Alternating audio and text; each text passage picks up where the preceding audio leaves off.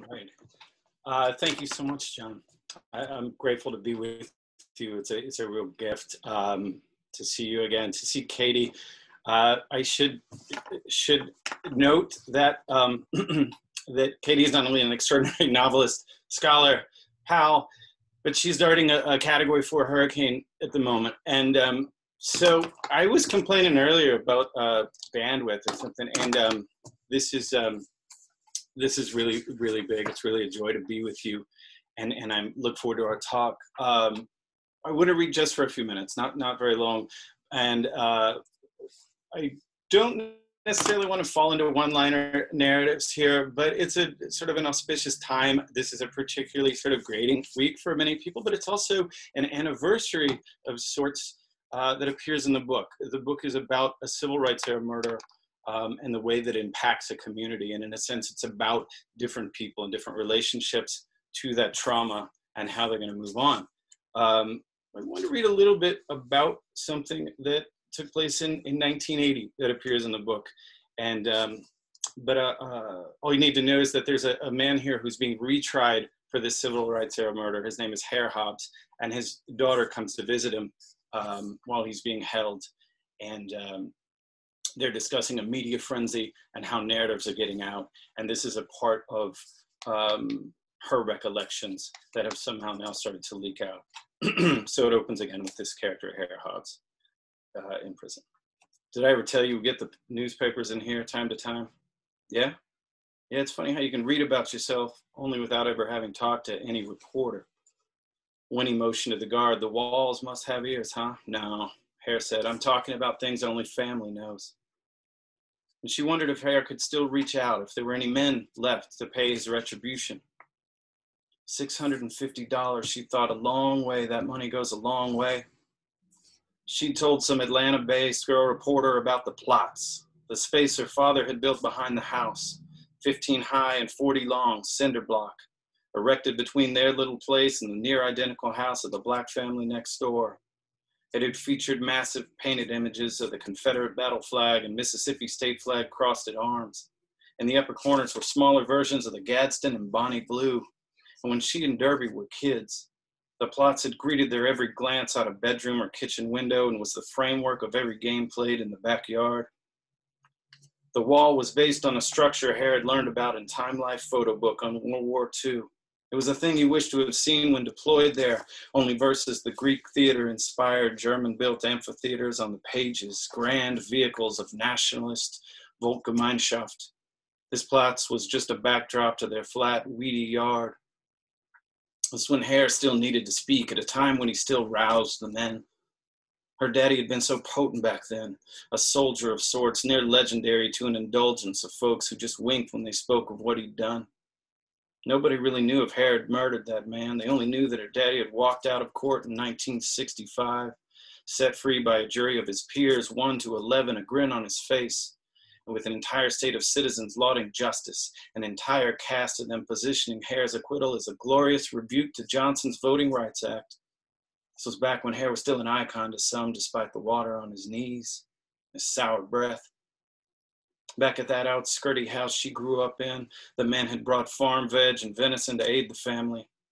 Winnie remembers watching her mother stab a small knife into the meat again before stuffing the slits with rolled strips of streak of lean bacon. Mother had been 16 when she gave birth to Derb, 1978. She was the next to last in a series of spurned, angry girls who'd sought Hare out and who'd treated him as landed treasure, his cachet, his heroism, their fathers having all but arranged them as tribute. You see, Hare's idea had been to erect the plots as both barrier and stage, a symbol and show of force.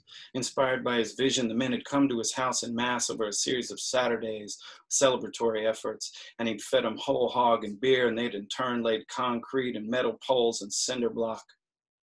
Winnie and Derby and their mama had watched the structure rise, blocking out the neighboring house, transforming their own backyard into a rally space.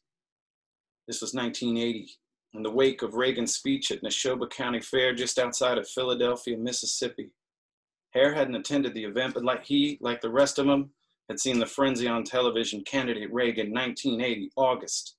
speaking in front of 10,000 in the swelter, their paper fans wagging their cheers in legion when the Republican candidate proclaimed, "I believe in states' rights." It was a revolution, a national outcry, a tribute to be erected in the sunlight. And Reagan's speech had re-radicalized Hare's power, breathing life into his limp narrative. Hare saw this, and he knew that he could rekindle himself, his lust for acceptance, or rather their lust for him. For days, they'd all seen Reagan on television and in the papers, footage of 10,000 in the news clips from Neshoba screaming Reagan's name. It was genius, this so-called Southern strategy, and within a week, Hare had summoned the men to the house. He drank and he raved like a preacher. He claimed that the states' rights had returned them all back into, well, men. He waved his arms in revival and implored them to consider, just consider what Reagan's words had meant. "I," he clapped, "believe in states' rights." He called for a toast and they drank. And the men teemed with hope as he promised them a homecoming, a crawling back out of the heaped dirt and disrespect. The signal, he called it, the return. And the future president's dog whistle speech had been broadcast nationwide, as was delivered from right there in Neshoba County. Of all the places he could go, candidate Reagan had spoken to the South, the nation, and the world from Mississippi, 1980. Okay. Hi. Hi.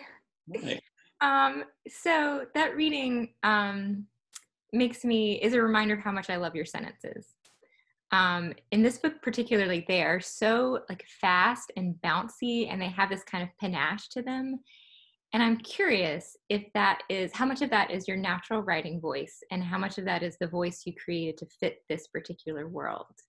Do you think, in general terms, like the way you write informs the kind of stories that you want to tell, if that makes sense?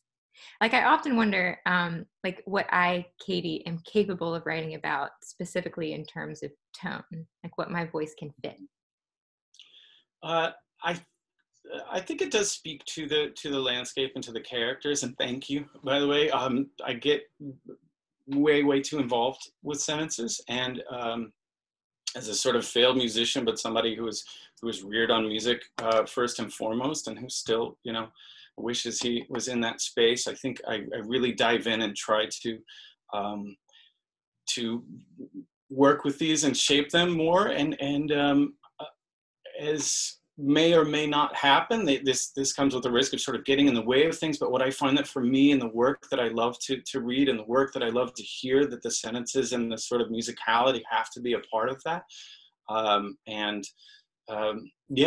So I hope in this case, for instance, that it lends itself to, if I go back and I think about someone stabbing a knife into a piece of venison, and I think, okay, and then they're going to put bacon in that venison. No, they're not. They're going to put stabbed strips of stricoline bacon into the slots or something. And it's indulgent maybe, but it also suits, I hope, the story and the sound of these things that they're sort of unfolding.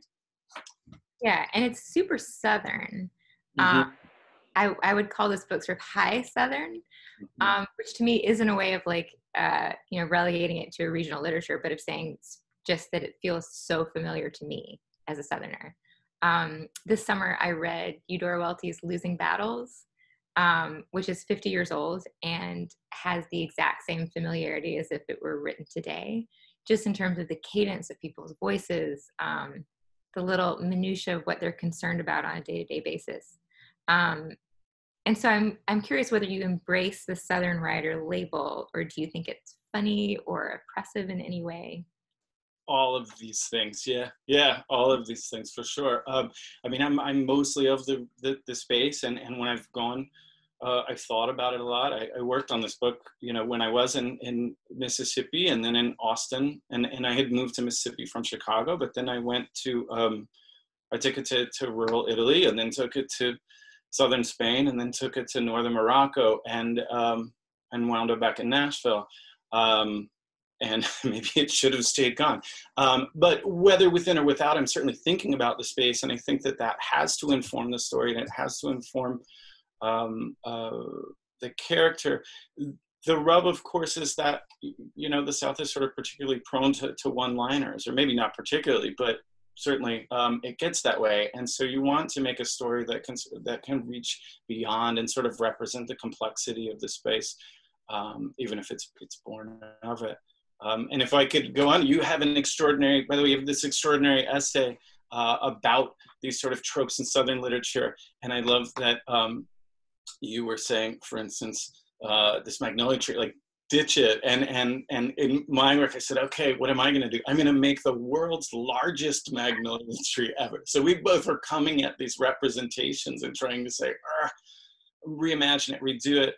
And I think that, of course, helps with the literature, this re-envisioning, reimagining, sort of hyper-dramatizing.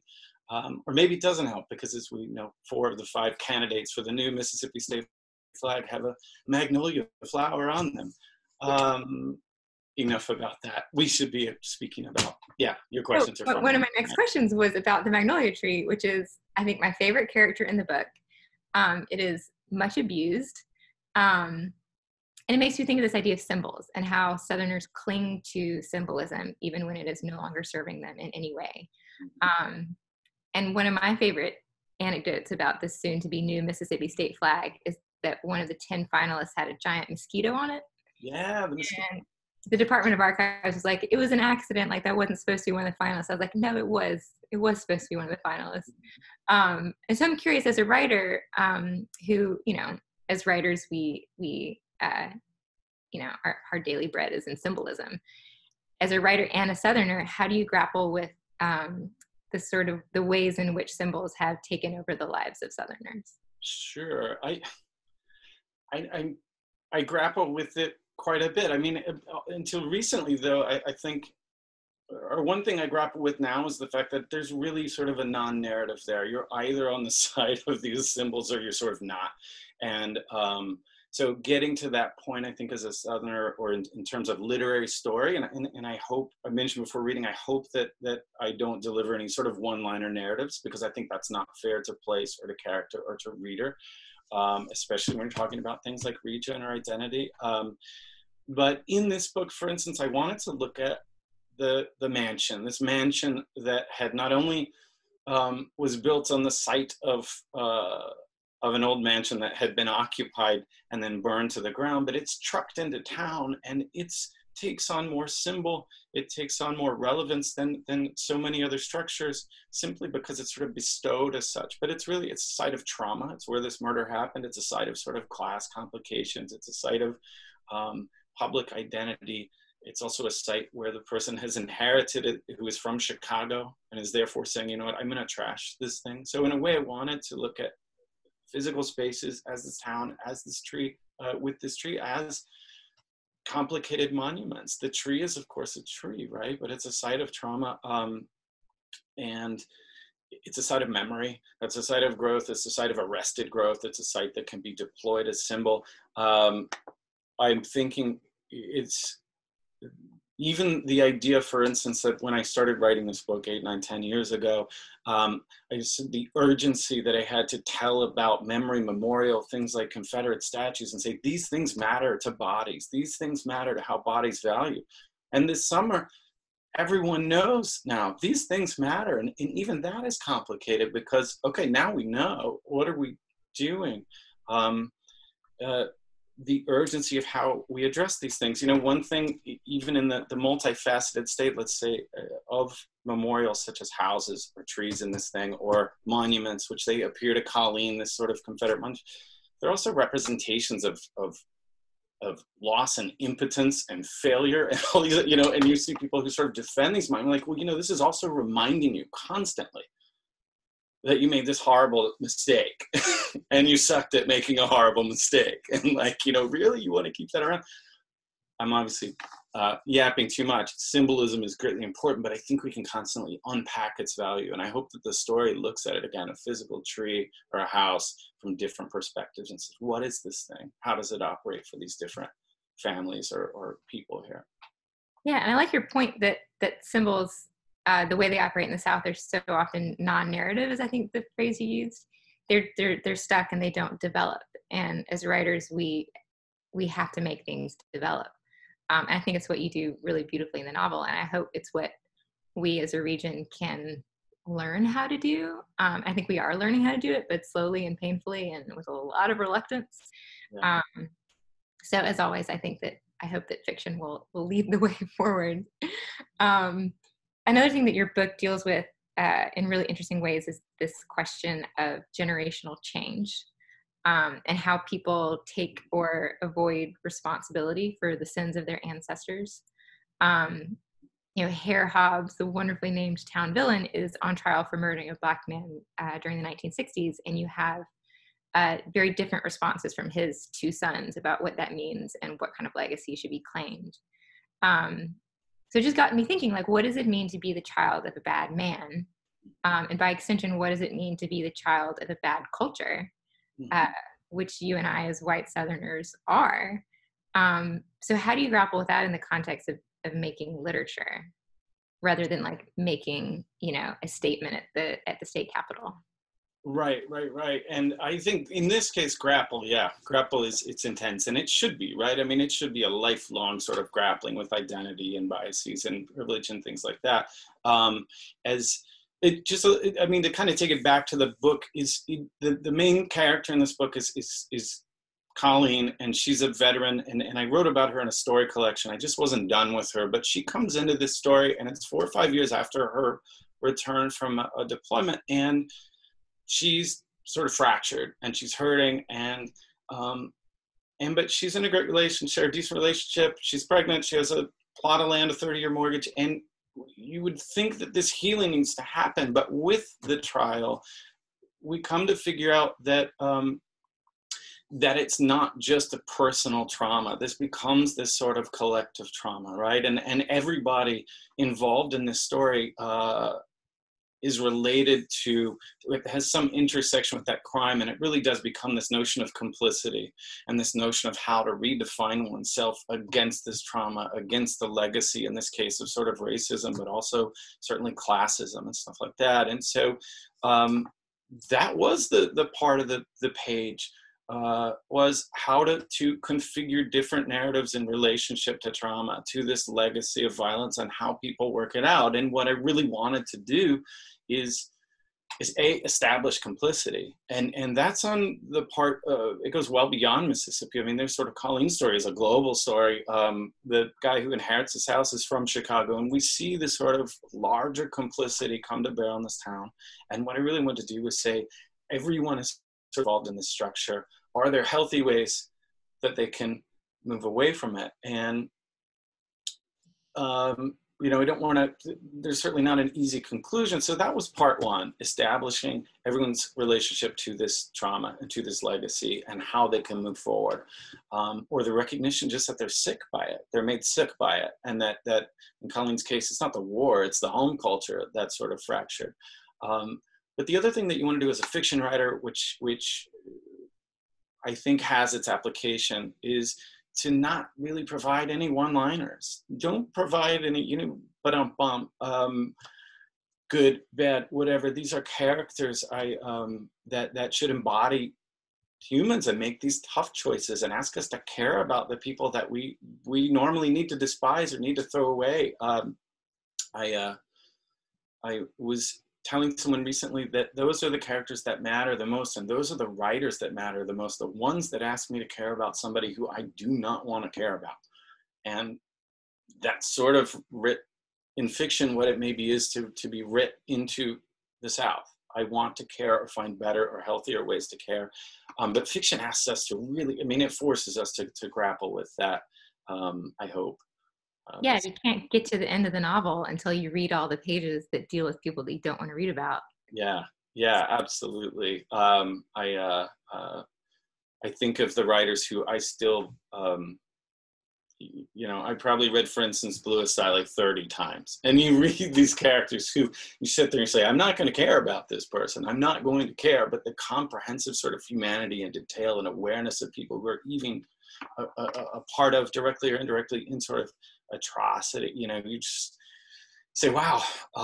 And that's the humanity that I think, if you don't have to write about any of that, nobody's asking us to write these things. But I think when you want to tackle them, if you want to look at the legacy of the past, or the legacy and how that structures who we are and how bodies become valued or devalued by everything from a tree to a memorial to intersections, across generations. Yeah, it's got to be not easy. I shouldn't say that on like a book thing. It's so easy. it's wonderfully easy. Yeah, but Yeah. So Colleen, your protagonist, is incredibly written, and it's just like a very sort of three-dimensional, honest portrayal of womanhood, in a way, again, that avoids one-liners. On the third page, I think she murders a baby squirrel, and I was like, who is this woman? And so I'm curious to you, whether you had any trepidation about writing women and the voices of women in ways that you thought were responsible. Of course I have trepidation. Yeah, how could you not? I mean, I think that, intense trepidation. I'll say Colleen wasn't even a part of this story, right? She was a part of a short story, and I spent many, many years thinking about soldiers with whom I'd served and who got a story and who didn't get a story. And I wanted to write towards telling maybe new war stories in terms of trying to spend time with that and how important that was to me. But at the end of that story collection, I mean, she had run her car into a cornfield and was hit a irrigation sprinkler, and it was done. I was moving on to a new story about a guy from Chicago who inherits his house in a little town in Mississippi, and he's still in there. But I couldn't get over thinking about Colleen, who she was, who she would be in 5 years. And I think about all the folks with whom I served and other veterans I met or crossed paths with, and I would think about female soldiers who I would see after reading events, and folks were saying, okay, it was enough to say, I know I'm inherently flawed, but it was enough to say, you know what, if you were hitting on some cylinders were happening in this engine. And concurrently, what was happening is I couldn't give up on Colleen. I needed to know more. I needed to know who she was. So I spent a whole lot of time thinking about her. I wrote her into this novel. I spent years and years thinking about people. You can only do so much in terms of research, in terms of thinking about talking to people, in terms of living with people, in terms of having beers with your characters and speaking to them about stuff that'll never end up in the book, and like going a little, it's immersing as best you can, and also saying, you know what, somebody can, should, and will knock your jaw off for doing this and say you didn't do it well enough, and you have to be able to say, okay, you know what, I thank you, I didn't. But in this case, I certainly wanted to leave everything that I could in this character and in Colleen, and I felt like there was a combination of those, my relationship, my very best writing, my very best intention, and also sometimes going against what my personal experience or my personal instinct would be, in order to have a separation, in order to make sure it was fiction, right? And to sort of force against the telling that it might be my telling. Yeah, and I don't know, she just, she became, I just love her. She's like such a family member to me. Yeah. And so when you went from this short story with her in it to the novel with her in it, like, how much of her did you already know, and how much more work did you have to do of getting to know her? Like, this is also sort of a larger process question about short stories versus novels, I guess. Yeah, I knew that in the original short story, she woke up after this car wreck and she drove into town, and her car died in the parking lot of a beauty parlor. And in the novel, I knew that she at some point her car would die in the parking lot of a beauty parlor. And that was about it. I think there was another page or two that, but that was pretty much it. In fact, I mean, I had a draft of this novel, and I went back when I was in Morocco, and I was like, this isn't working. I'm missing Colleen. And I cut 35,000 words and said, okay, we're going to reframe this thing around Colleen. Who is she? What is she doing? Where is she? I know she's going to drive into a beauty parlor parking lot, and she's going to have been through a wreck, and she's going to meet somebody. And it just so happened that it opened though 4 or 5 years later, And because that too is also like what people maybe do is they try to get past trauma. In her case, trauma of war, she thinks, and she's got, again, in this relationship and stuff. She steps on a squirrel. Oh, don't bring that up. Sorry. That's terrible. She does nice things, I think. I don't know, maybe she doesn't, but yeah. But that's the marker. She realizes that something's wrong when she commits this sort of horror. She's in this moment and she realizes, okay, I'm not dealing with some things. Yeah. Squirrel-wise or otherwise, I don't know. Yeah. And so when you're writing the novel, like, are there tricks that you learn to lean on as a writer that got you through the length of that process as opposed to writing a short story? I mean, maybe you take like 8 years to write a short story too. Mm-hmm. But if there's something that changed in the novel writing, how did you like emotionally and psychologically get through it? Not well, but I'm still real proud of myself for doing it. One great thing, there were many great things, and one of them was to make those decisions, such as like, I'm going to cut a third of this book out to reframe it around a new character because, damn it, that's the story that I want to tell. Another one was to realize that that I needed to come up with something that I felt like I had punched above my weight, way above my weight, for all its flaws and everything else. It was like, I want to write this type of story and I want to make that happen, and it needs to take a while. To great credit goes to the folks at Norton, because I'd send them stuff and they would say, no, hold on, wait a second. And what I did learn, which was great, is that there often was a chasm between someone's version of a story and the version that I wanted to tell. But I think for me, I thought, well, wait a second, my job is to put on the glasses that the other person is wearing. And it wasn't so much right or wrong as it was maintaining that I want to tell this story about this town and these people and this woman, and I want to get, I agree now, I put this lens and maybe there's an end point here I want to get to, but you can't tell me how to get there. I need to figure that out, and I can figure it out. And so, yeah, I mean, it's 40 years and it's 7 different families and it's different geographies and everybody tied into this one thing. And I appreciate that people would say, okay, well, if you really want to go for it, you need to make all of this stuff work and come together. And so I think learning that I can get to the end point, but I just need to figure out how to get to that end point.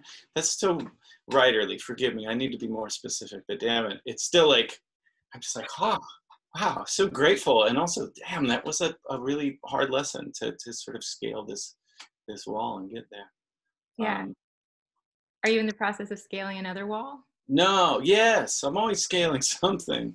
Yeah, I've got a couple books that I'm working on that are not high multi-perspective 40 years trauma considerations that involve various monuments and enormous magnolia trees. I've got almost a collection of short stories. I was in Italy last year and started, as you were, novel. This was amazing, by the way. I get to tell you this. Nobody's here for me. This the everlasting is extraordinary. And put together a bunch of short stories, some of which are there and some of which are sort of set back in the South. And then I've got 2 early novels that I'm thinking about. One of them has to do with retirement in Florida. Don't everybody dance at once. And the other maybe has to do with the music industry in Nashville and sort of the production of culture and what it means to kind of try to harness these worlds of making songs, but also selling songs. But we'll see. The writer, my pal Michael Knight, once he's always got books coming out, and I said to him at some point, how are you doing this? He said, well, it's always good to be working on at least two books at a time. So I'm trying. That's but 10 years per book. When we next meet, I'll be the hologram of this conversation. You can ask me new questions and we'll just cut and paste me into some other situation. So that's to my question about pandemic life for you. Mm-hmm. It sounds like you were actually being productive. Like, what percentage of your time are you being productive versus like compulsively cleaning the house or eating a lot of donuts. Yeah, so many donuts. I'm on the donut train for sure. Percentage, I don't know. I'm not as productive as I want to be. I went in waves and I was really quite productive. And then I needed to stop and, as we all do, this thing is so intimate and so complicated. And so at one point I'm really day to day. I wake up one and I say, why, I need to do this for the book, or I have this thing. And the next day I say, how lucky am I that like I have a book coming out and that I get to spend time with my kid, or I get to work on new stuff. And some days I say, just, unplug. Now, it's one thing that's been interesting I'm trying to write about is I experienced a type of anxiety early on that I had not experienced since my 1991 Gulf War deployment. And it was so interesting, but it's really come to bear on some stories. And it was funny, I felt this way, and later that night I started laughing. I said, that's what it was. And I realized that when I had been sort of in a desert outpost, middle of nowhere, and these sort of missiles are coming, everything depended on everybody doing the right thing. And nobody could mess up, because if anybody messed up, we were all going to be in a really bad situation. And so going out here in Nashville, where the party buses are happening and like people have been, I was feeling that. So that's a long, weird way of saying I'm trying to channel that into some fiction, into something that might speak to the different ways that we're all sort of intimately responding here. Yeah, that's mostly sketches, stories that we might need to just everybody forget that last like 2 minutes. How are you holding up? Oh, I'm not writing anything at all. Great. Total disaster down here. Yeah, no, I can't. I think part of what I'm really struggling with is like we're in this new reality, right? That has not defined itself fully yet, and yet we are writers of realist fiction. Mm-hmm. So how do you continue to write realist fiction in an era when the reality has not yet been determined? May I say that? No, I hear you. Yeah, I hear you. But you're not. But you. I think the everlasting sort of deviates into this wonderful space where you're sort of stepping outside and you have these different narratives that are coming. They're interlinked across how many years? 2,000 years of Rome, and they do sort of slip into still realism, but spirituality, and there's these different voices woven in. And I think I'm trying to do the same. I think a lot of us are doing the same. I mean, reality, time, everything has sort of become unmoored. And so I had a story a couple months ago in electric literature that was this sort of strange departure in terms of sort of, I don't even know, this sort of transcendence, and what would come at the end of this transcendent period, and would it be what we think it is or not? And I think that everybody now is faced with, how do I write to capture this moment? I mean, some people can be immediate. The students that I teach who are going into healthcare and that, they need to be immediate. I think as writers, we need time to process. If we jump too fast into it, it's going to be maybe not as rewarding. But I don't know, things can cut loose.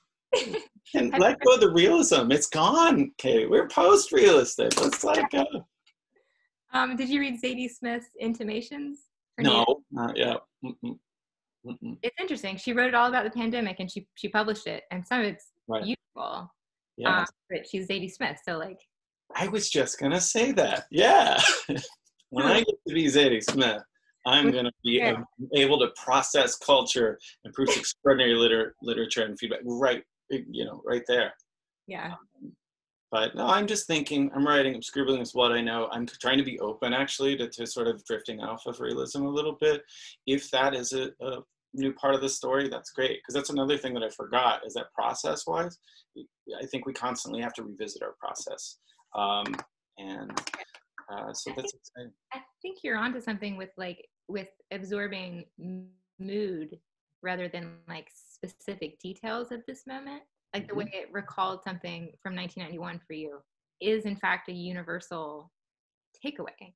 It's not like, oh, how do I write about, are people wearing masks, which feels ephemeral. So I have every faith that you will produce great work in this era. And with that, yeah, no, I hope so. We'll see. I mean, right now I'm basking in, I'm looking at this book. You keep seeing me look down. Look how pretty this is. It's so cool. I was speaking to, look, so good. It was great when it was asking me about this, and I was like, I don't know, kind of spare, kind of punk rock. There's a lot of squirrels getting hurt, and they were like, this is it. Anyway, we'll see. I feel just excited to be enjoying the sort of the basking in this one, and I feel very lucky to have a few hours every day to kind of tinker around before I head back to school. And we'll see. We'll see. I don't know. I don't know what the South is anymore. I don't know what space is anymore, and that may be fine. I'm not sure that it's up to me to try and figure out how to tell people what the South is. I think that listening may be a good thing. Yeah. Right? Yeah. Yeah. You have another Rome book though. You have a second Rome book. I'm talking back to you. I don't get a chance to speak.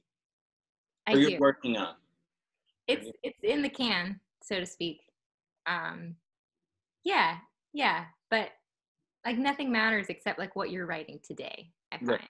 If you're not writing today, then you're a failed writer. There you go. No. It's true. For all listening out there, that's not true. All of you are writers. Frame it. If you're not failing today, you're not a writer. Would that be the new motto? I think that might be my new thing. Yeah. We'll make bumper stickers. Right on. Yeah, that's it. Well, I'm going to throw it back to John now and see what kind of questions you're getting from the audience. I have a couple. When does it end? That would be the first one. Okay. Thank you, Katy. Thank you so much. Yes, thank you, Katy. Somebody asked a question about what kind of reader you have in mind, and whether it changed over the course of the 8, 9, or 10 years that it took you to write the book. Do you have somebody in mind? Is it a reader you know? Is it a real person? Is it a fake person? Thanks so much. I mean, that's a wonderful question, and it is really it's been a changing question.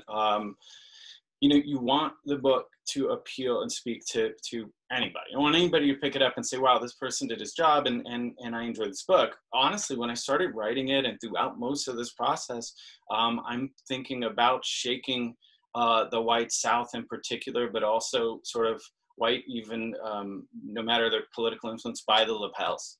And saying, hey, listen, we're really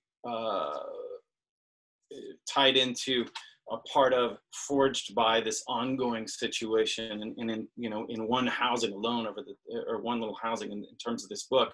Again, it's the impact of this violence that's mid-60s violence and how it radiates through generations. So certainly I wanted to say, let's think about that. Let's pay attention to that. Who are we because of that? How are different bodies organized or treated well or treated unwell because of that? As I mentioned to Katy earlier, that's shifted.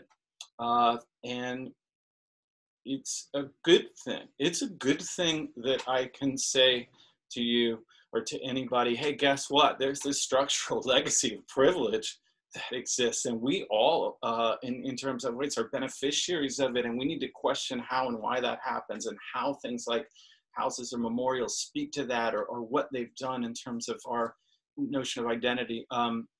So it's a good thing, but it certainly changes the readership. I hope the book still stands. I believe it does, and I think the structure still stands. But that's also a part of writing culture, right? Is you go in with your best, and you do hopefully this job that's thoughtful and thorough and complicated, and not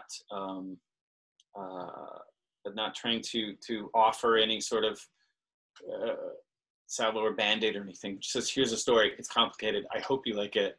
And then if things change, they change. But that was so my readership changed, but for good. It'd be awful if people are like, this guy's crazy.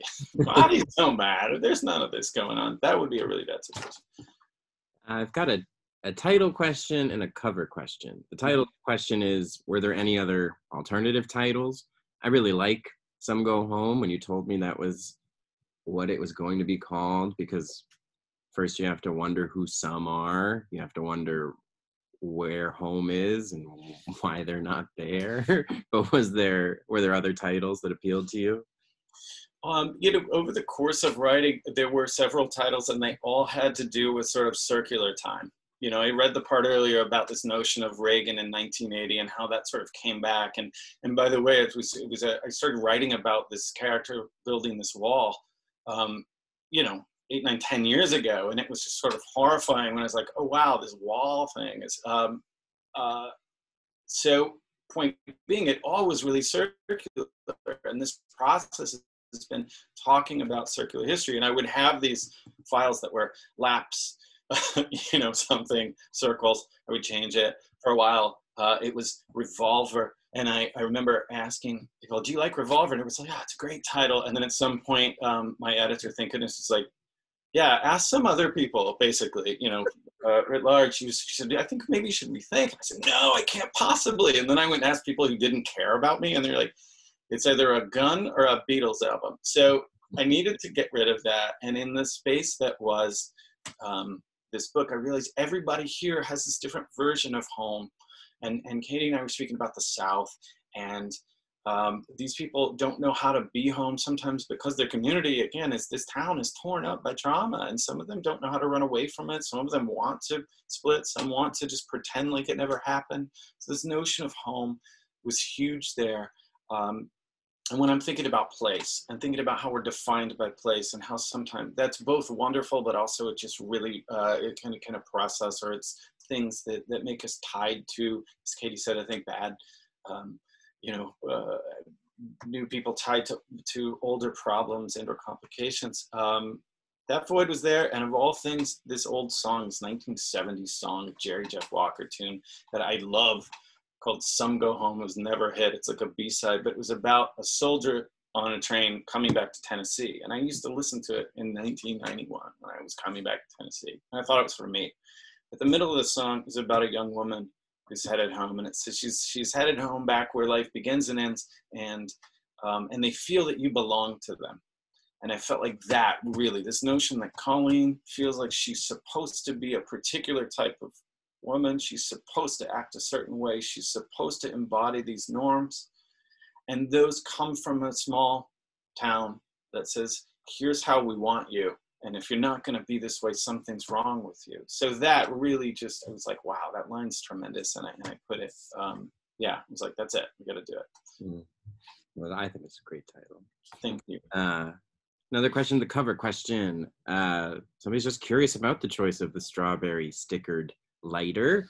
Same person also says they're not quite finished yet, but they'd like to request more of Colleen's personal diary entries. Were there any, before the lighter question, were there any stories in the collection that took the form of like diary entries or epistolary stories?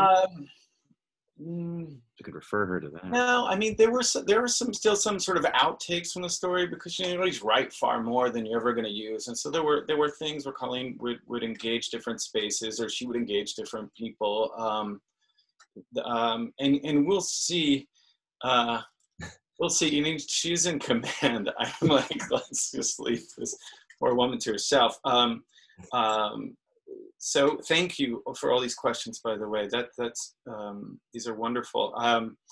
So I think right now I got to give her a beat just to be there. But about the lighter, I mean, she's, one of the things she does is she smokes a lot throughout her pregnancy, through everything. And it's funny, at some point very early on when I had come back and I was smoking cigarettes, so I went to the VA hospital and I talked to the physician. He said, do you smoke? I said, oh yeah. And he said, got to give that up. And I said, I will. And I was like 22 and he was maybe 40 at the time or something. He said, but during deployment, it's awesome, right? Because it gives you 5 minutes to yourself where you're only engaged in this process and you're kind of in control of your body, for lack of a word. And I was like, yeah. And he's like, I know, me too. I still smoke. I got to quit. But point being, it's sort of this ubiquitous relationship, right? To like catching a break, to catching, even more than an addiction, it's the psychological thing. So Colleen is still sort of catching that break. And also the strawberry, at some point, it's no secret, I've read from it before, she becomes a beauty queen in her small town. In her search to try and be something other than what she is and listen to that town, she becomes the strawberry maiden of Pitchlynn, Mississippi. So I think those two images, that's what happened. Were there any problems that you encountered in writing the book, the solution for which you found in another book? I know you're like such a great reader. Did you ever have like an aha moment reading like, anyone, Barry Hannah, Toni Morrison, any of the writers that are your people, that like you read it and thought, oh, now I know how to get over this issue? I do think that guideline of trying not to make anybody a punchline. And again, I mean, going back to Morrison, and I'm not even trying to put myself on the same hemisphere by any stretch, but in terms of just learning, right? In terms of what we learned from the people that we admire so much and worship so much. I just realized when I would read somebody like Morrison, I think, gosh, she's given complexity and breadth and life here. And the easiest thing to do it's to like take an old white guy in Mississippi and say, he did it, he's a racist. I'm not. And like, that's not the case at all. So I think just that principle of going back and saying, have I made these people, do they have meat on their bones? Are they real? Do they have flaws? Do they have loves? Do they have grandkids, even while they're sitting to be retried for some horrific thing? Do the people that we need to champion also are they hobbled by shortcomings? So that was like a really big part of it. And I think when you're writing about the South, again, you want it to speak to a larger space, because otherwise it really does become a one-liner. It becomes, so I don't know. I don't think storytelling needs to be that way. That was a big learn for me. It was a big principle, I think I've got one last question, but it's for the both of you. And this has been really and truly a pleasure. These are two of my personal favorite novels of the year. So if you're watching and have any interest at all in spending some time in Pitchlynn or in Rome, you really can't do better than these two. And it's a very, very interesting question. I love finding questions like these, and it gives you each an opportunity to say some nice things about each other. Elise asks, I'd love to hear both of you talk about what you see in each other's writing that you most feel is missing in your own. And are you working at filling that gap, or do you recognize it as essentially unattainable in your own style? Now, I'll say, having read both your novels, they're different novels. I think you're different writers. You maybe share some strengths. But is there anything that you notice about each other's writing that you look at and you're like, oh, I wish I could do that? Oh yeah. Awesome. Parliamo in italiano, sempre in italiano. Sempre in italiano. Okay. Ho dimenticato tutto il mio italiano. Oh, okay, that's a great thing. So Elise, I should say, is my mother. She's the world's best question asker. So thank you, Mom. Question. The thing that comes to mind first for me is Odie's humor and his like attention to like the funniest parts of contemporary life. And I think part of why I've avoided writing about the contemporary world for so long is that I just don't feel like observant in the right way. And Odie like gets into these like tiny spaces and like not only observes, but is like capable of like pulling these threads out in a way that's not like voyeuristic, but just is very compassionate and super funny, which I think is a really hard balance to strike, especially in the South, when it's very easy to fall into the trap of making fun of certain aspects of Southern life. And he never does that.